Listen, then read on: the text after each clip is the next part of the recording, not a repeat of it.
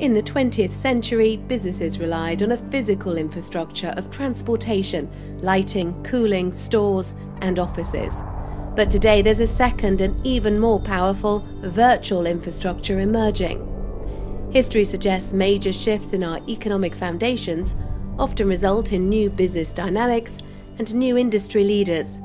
Thus, not all firms will make the transition, and the societal effects will be even greater. We call this emerging new digital foundation The Matrix, with a nod to the famous 1999 film. The Matrix encompasses the cloud, the web, mobile and the Internet of Things, but this is just the beginning.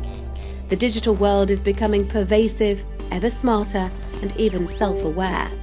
Not as sci-fi robots, but as intelligent machines that automatically work with each other without human involvement. This ever richer set of digital services is becoming the economic foundation of our time.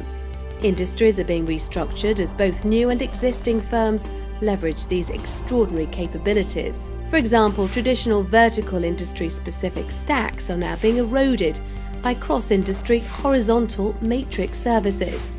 And it is this top layer of emerging awareness, intelligence and virtual identities that will truly define the matrix business dynamic. While value chains are getting longer, more end-to-end and increasingly customer-centric. Perhaps most importantly, profits are migrating to the new digital players who often play by different winner-take-all rules. You can't ignore the matrix or control it, but you can adapt to it if you accept that major disruptions in automotive, healthcare, financial services and other industries lie ahead. Enterprise IT must become much more outside in and embrace this new digital reality. C-suite leaders need to understand they are no longer bound by the physical world with its old architectures. They need to take a jump into the world of key matrix players.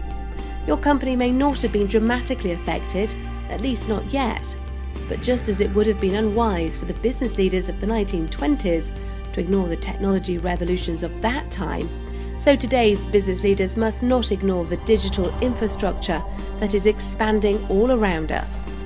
The LEF can help your firm understand and prepare for this exciting new world. Visit our website to learn more.